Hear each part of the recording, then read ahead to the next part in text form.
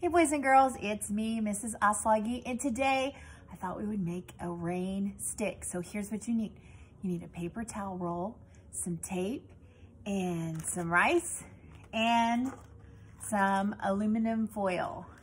All right, so I took 2 paper towel rolls and taped them together like this, and I just used painter's tape and got a little crazy with my design. But you can tape those together, and then you want to tape the bottom, or if you have a spice cap that you're not using anymore, mom has it, then you can put it on the bottom to cap it off, which is what I did here.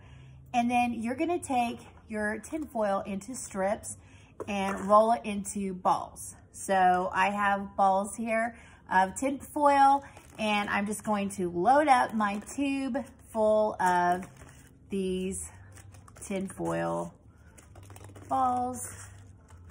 And once I get enough, which basically you're gonna fill up to the top.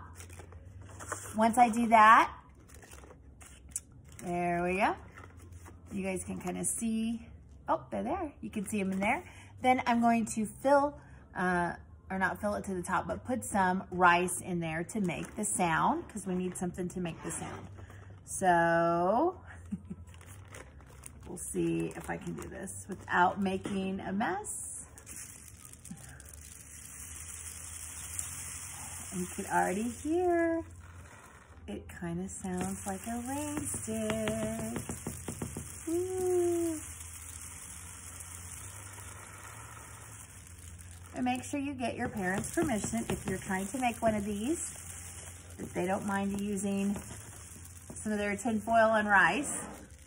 Okay, so now that I have that with the rice in there, you can kind of see it, then I need to tape it off, or you can use another spice cap, which is what I'm gonna do.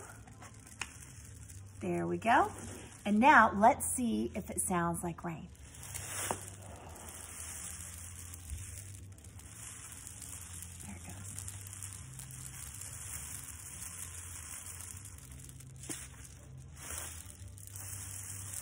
Hear it? And you can kind of keep turning it to get that sound. There it goes.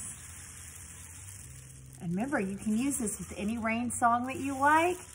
Rain, rain, go away, come again another day. So boys and girls, I hope you make a rain stick, and I will see you next time. Bye.